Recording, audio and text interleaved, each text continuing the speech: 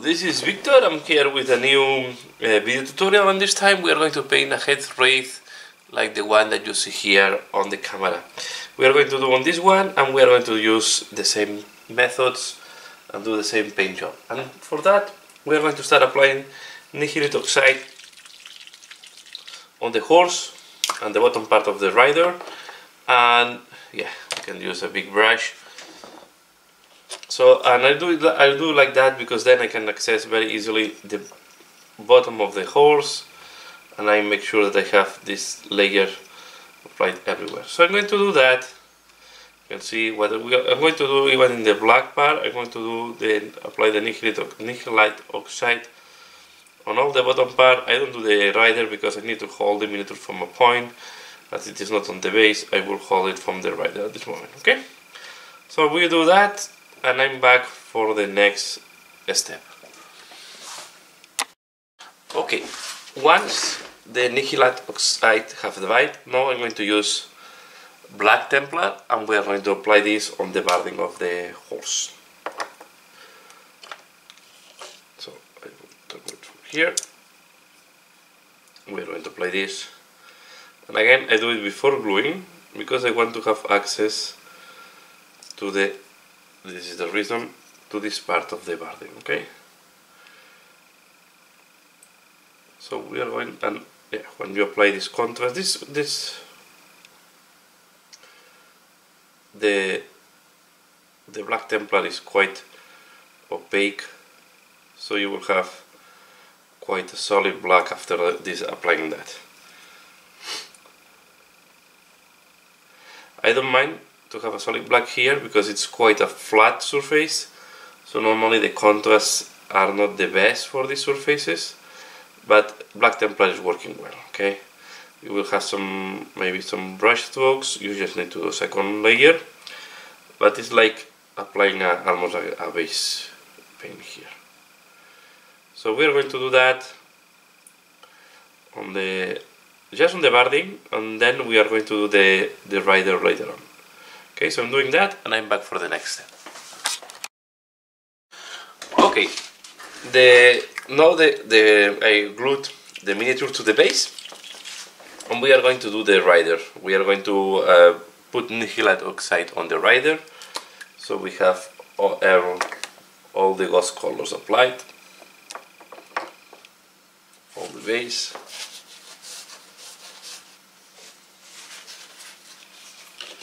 So we are going to do the same. I will start from the weapon and go down and apply this on all the rest. Okay, as we have done on the horse. So I'm doing that. I'm back for the next step. Okay, next step, we are going to apply again black Templar on the clothes of the rider. Okay, starting from the hood, we are going to apply this.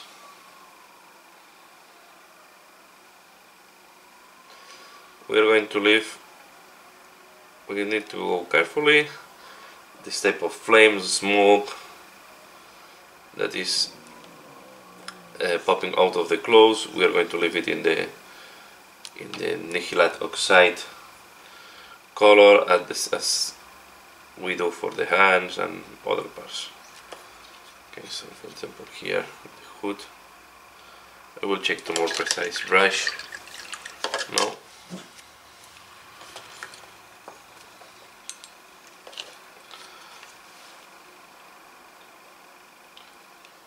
Okay, and we are going to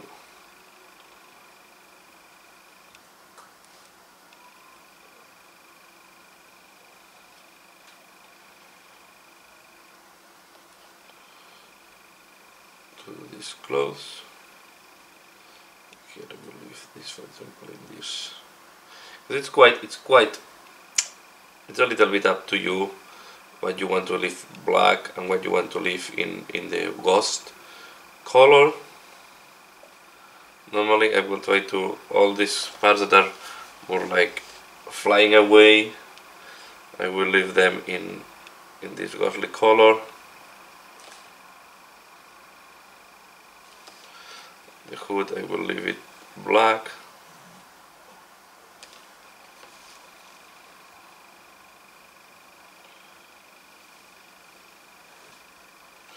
The skull I will leave it in a ghostly color. I don't do skulls, bone colors on the skulls. On the bones I leave them in the same ghost. Okay, so I only play with these two colors. Then we are going to make the weapon solid. We'll put in brown and metallics. Okay, it's quite a, in a way, simple scheme, but this is the thing I'm looking for, right? I'm looking for a very simple color scheme that to give this ghostly effect. Okay, like if you can see, we'll do a little bit more so you can see what I look. For example, here that we have a hole in the clothes. I will also leave the holes. For example, here I will look like that. I will leave here a hole like that. Another hole like that. Sorry for the dog making noises. We keep doing like that. We will make the hole. Okay. So I will keep working on this black, and I'm back for the next step. Okay, so next step I'm going to use Wildwood Contrast, and we are going to do the handle of the Reaper. So we are going to apply like that. Just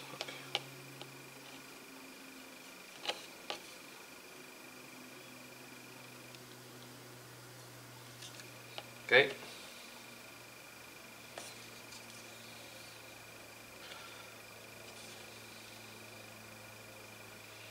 Using a cheap brush to do that. I try to use cheap brushes for when I'm using contrast, because they can flow very easily to the top of the bristles and damage your brush, right? So if you damage cheap brush, you don't care too much, you don't want to damage your good brushes. So I recommend to use cheap brushes for washes and contrast or speed paints. I am using contrast because I'm used to them. I chat to everyone. Maybe one day I should also check the speed paints to see how they work. But to be fair, I'm very happy with the contrast paints. I think they do a great work, and so far, even I'm using them a lot, I did not finish a single pot of them yet.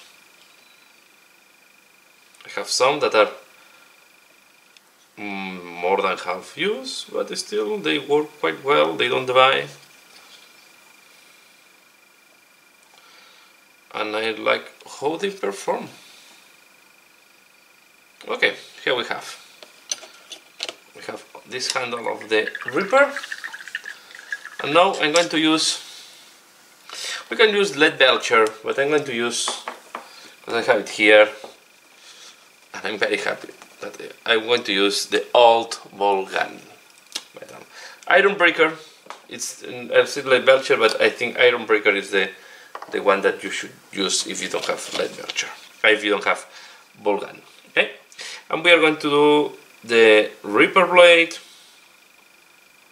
the chain, so the parts that you want to look a little bit more solid, more metal, and we're just going to do them. Okay, And here again, thin layer, especially in the chain. You want to not clog any of the texture, because later on we're going to use some washes to show all of the texture of the chain, so you go quite thin. I'm not taking the paint directly from the pot. I have added some water to the paint to make it thinner, to avoid that it's clogging any detail. So I'm going to do this on the chain, and as well on this type of bucket that they have at the end of the chain. This is like a burner or something like that. Yeah, I don't know how you will handle that. I guess they are ghosts, so they don't care if they hit themselves, but this is what you want to do. Okay, I'm doing that and I'm back for the next step. Okay, next step, I'm going to do the highlights on the black. So for that I'm going to use Incubi Darkness. Okay, we are going to start with Incubi Darkness, then we are going to use the Fang, Russ Grey, and Fenrisian Grey. Okay, we have all these colors in our wet palette. So what we do? So I start first applying Incubi Darkness on the parts where I want to highlight. Okay.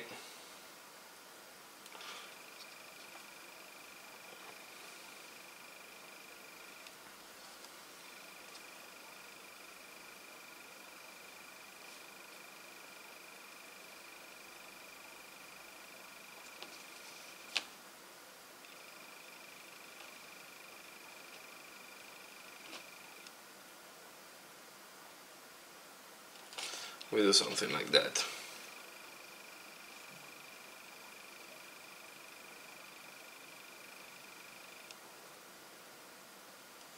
Now I'm going to I weathered this device a little bit, so I'm going to go where I have these wrinkles or folds, and I will go on top of them.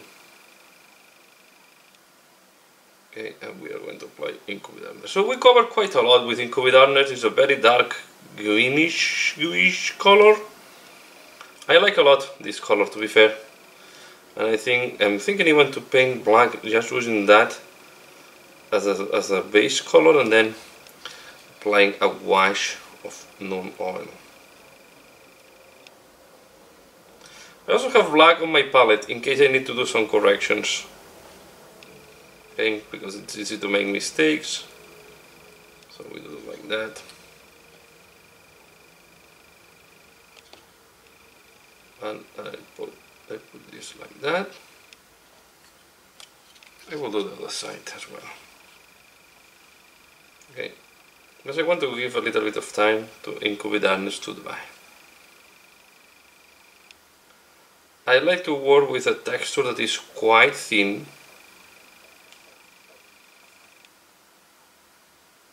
And it's mainly thin with, try not to put the fingers I did on top of the part we have painted.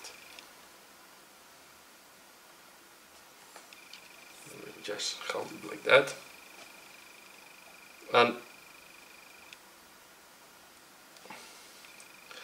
I think directly with water on my wet palette, you don't need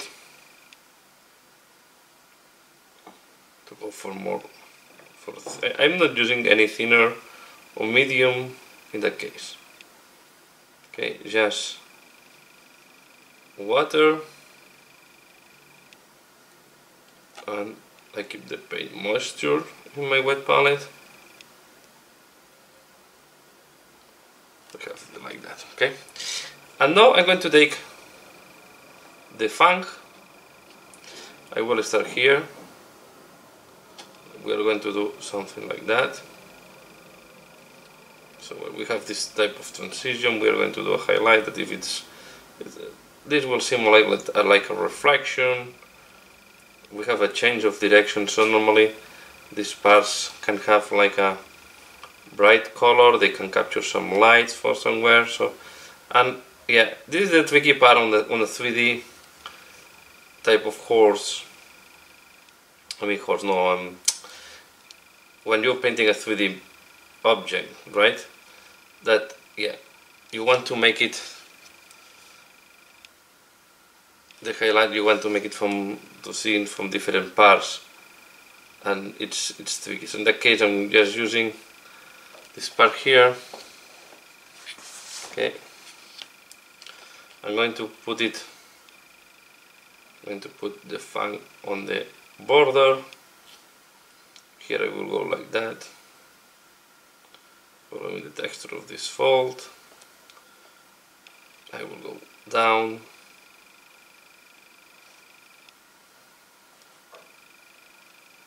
We'll do just this part of the barding, and you can imagine that the rest of the black is going to be done in a similar way, right? So we are playing with these colors to do all the highlights. You can see this also I am applying quite a lot, and if I see that I went too far, I go with a little bit of Incubi Darkness, and I help to do the transition. I'm mixing on the fly. Okay, there we go, and here.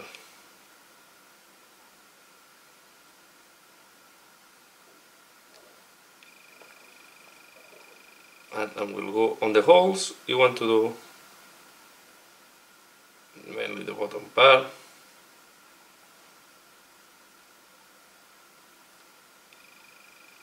Okay, I do like that.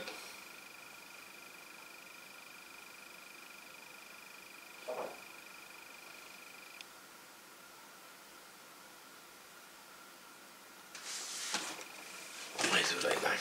Okay. Now we are going to use Russ Grey, and we are going to do a second level of highlight, and I'm going to a little bit too up on the camera.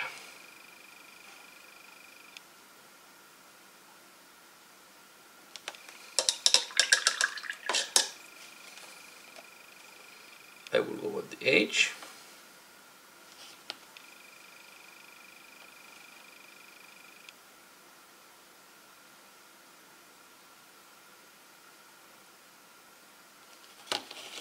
Okay, we're going to do the top part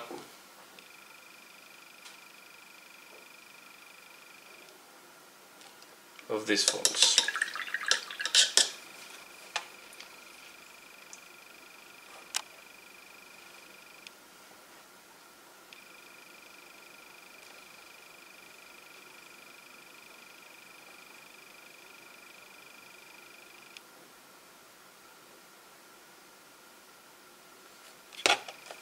Okay,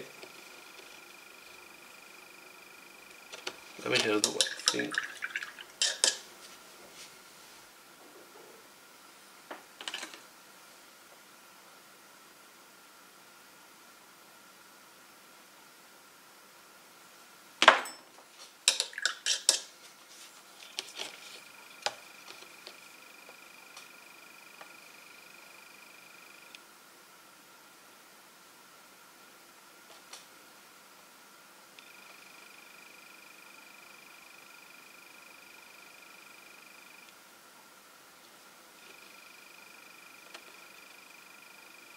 Okay, I go carefully. No, you don't want to rush. You just want to do this. It's almost like doing edge highlight. And you want to do them quite nice and clean.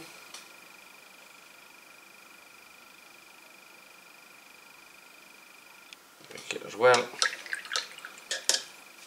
You can see we start showing all the folds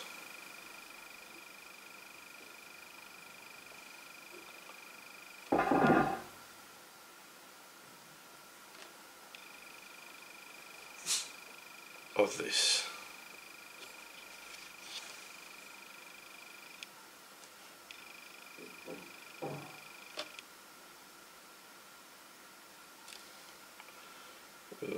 Here, there's one, go there, and now I'm going to use the last of them, the Fenrisian Grey, you just do this final touch. Fenrisian Grey, you only want to apply it in the most exposed parts, because this will give this type of ultralight reflection.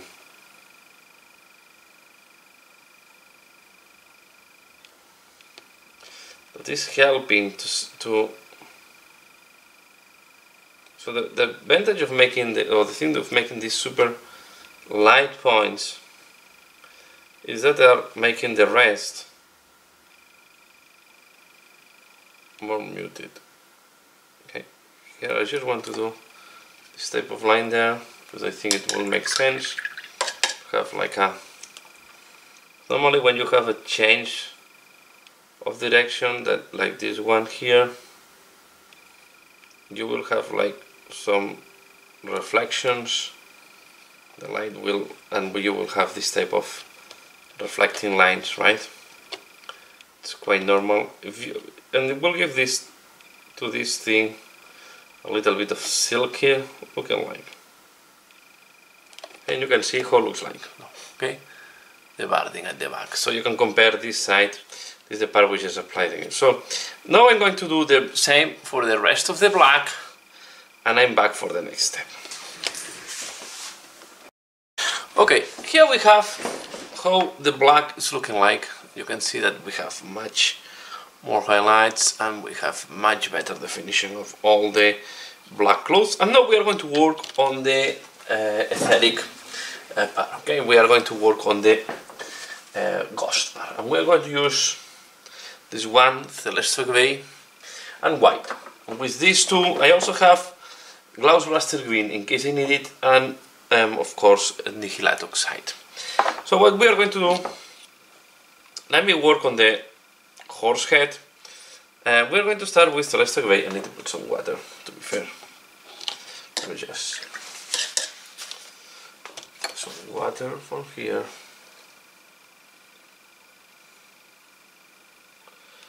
So we want this to be a little bit thinner.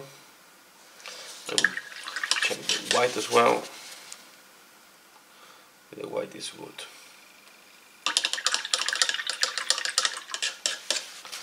Okay. So let me go work on the horse. We are going to go, and this is going to be a little bit of edge highlighting. For example, here on this neck bones, I will edge highlight, and I will give, as I said, I want to keep my ghost quite simple in color scheme. Okay, it's a choice that I wanted to do, to keep mainly black and this ghost color, this bluish turquoise color, this, and with these colors.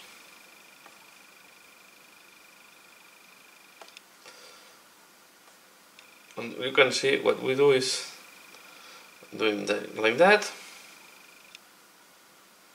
Now we're going to do the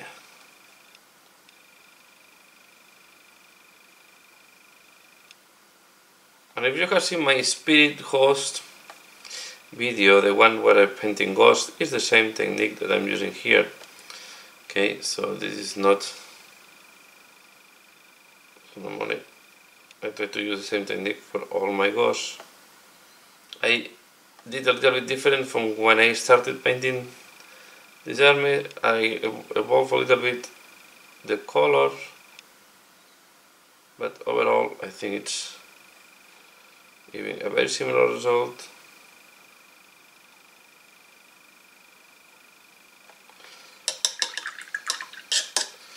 Okay, then we are going to do this. Now we are going to take white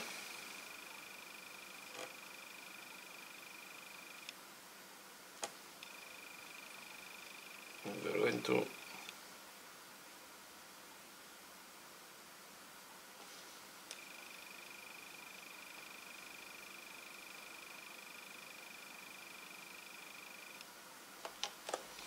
take some water.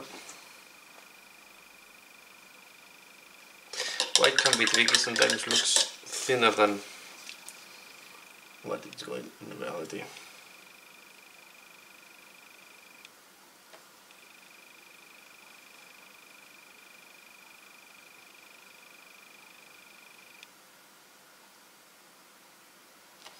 You want the white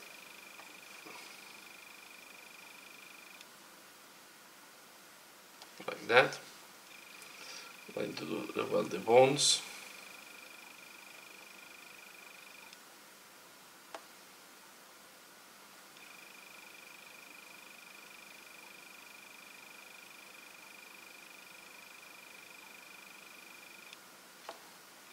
Okay, I have water on my brush.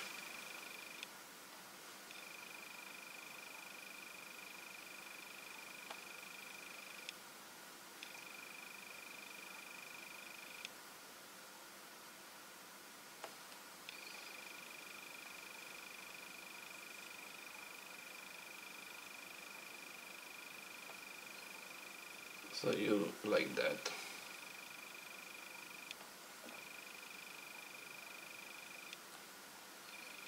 And then here I will go like that.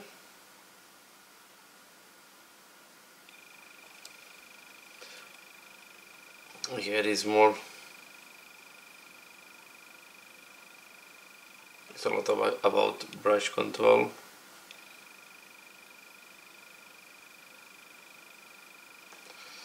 Here the eye.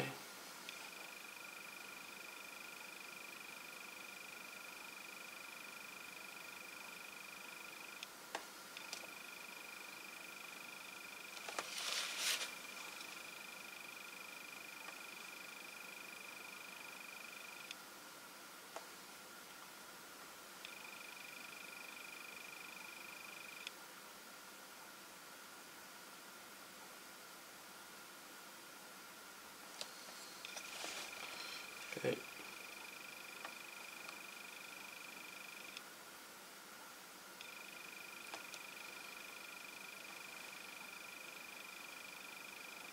You can see how nice it looks like now.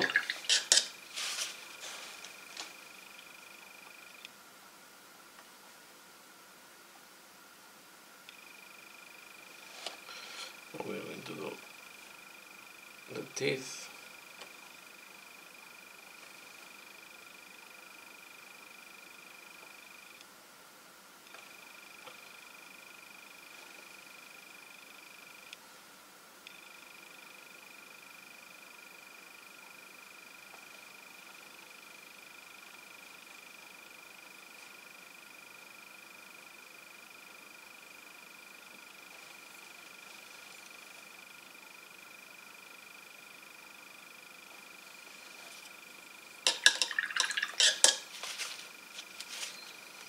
Then on this type of fiery things or smoky things, I paint them more like, not as a fire, I paint them more as smoke, meaning that I keep the white on the most external parts and the blue greenish color at the base of these fires.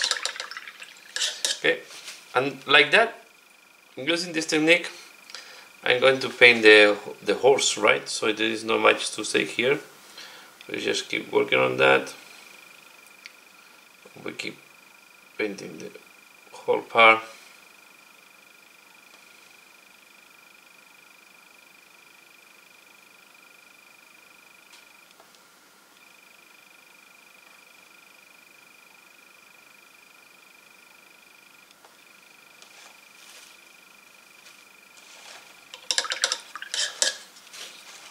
Okay, so I will be doing that on the horse, and I'm back for the next step. Okay, this is how it looks like now. We have done all the highlights, so we have this nice and ghostly effect. Now I'm going to use Riza Rust, and I'm going to apply some on the metallic parts. We just take some water I try to thin down, although these have normally texture of a dry. I like to thin it down, and I put it, especially because here is something that I did not understand. Normally the rust goes more on recesses and on the parts where you don't have friction. So I did not get why Games Workshop did a dry paint instead of creating a wash like they have done with Nihilat Oxide or a contrast, right? I need to check to use the orange contour. So you can see I applied here and there. I will also put some on the chain.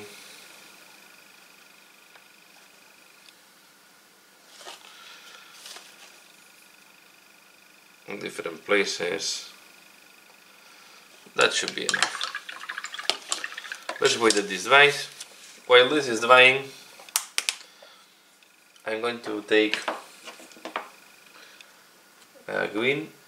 Okay, I'm going to use this one military green,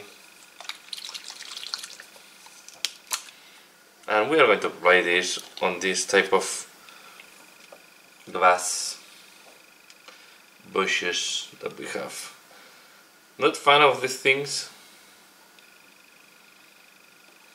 so sometimes I try to cover them with real turf, but okay, we should apply this green.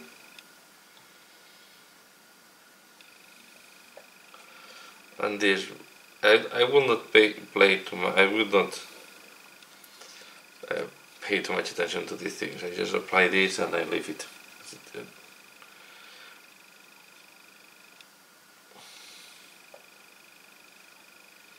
Okay, we have another one, another small one here. So being ghosts, they should have created some smoke or something like that. I think would have made more sense, like they have done in the Mortis engine. Another option is to paint this as well ghostly, but okay, I'll leave it like that.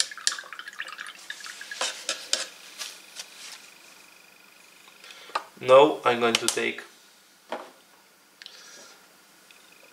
Baneblade Brown, so I need to have here on my white palette some Baneblade Brown. Okay, this color.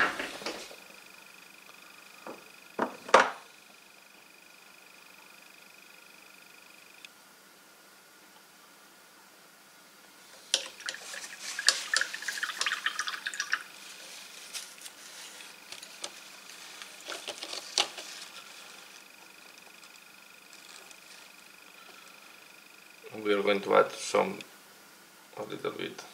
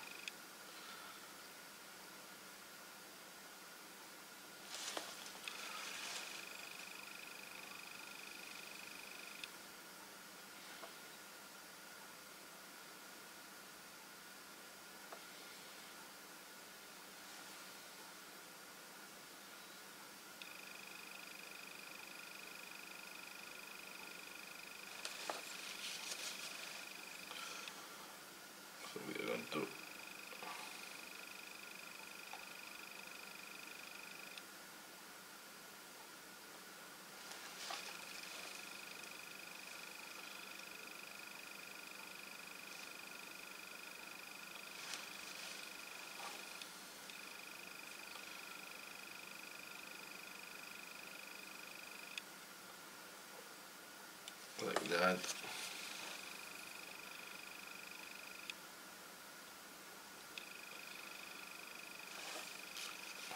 And then what I'm going to do now,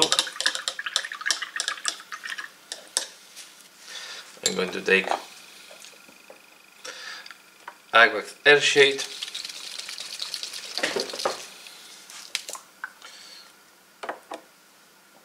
and I'm going to wash the metallics,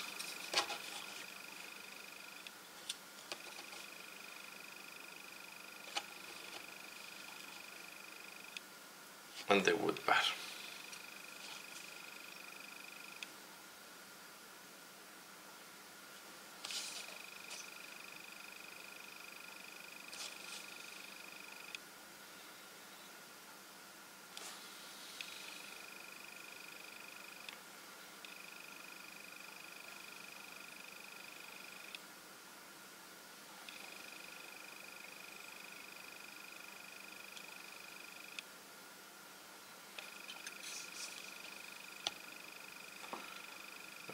Here,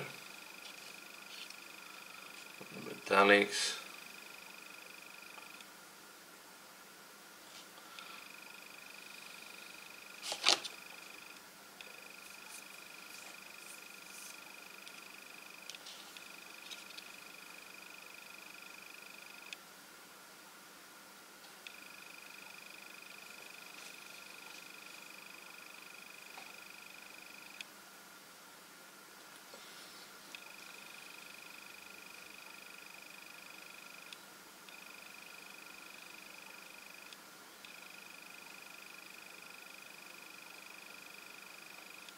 and now I go with the wooden, and this palette was this color that we're looking to clear against the wooden now will be integrated,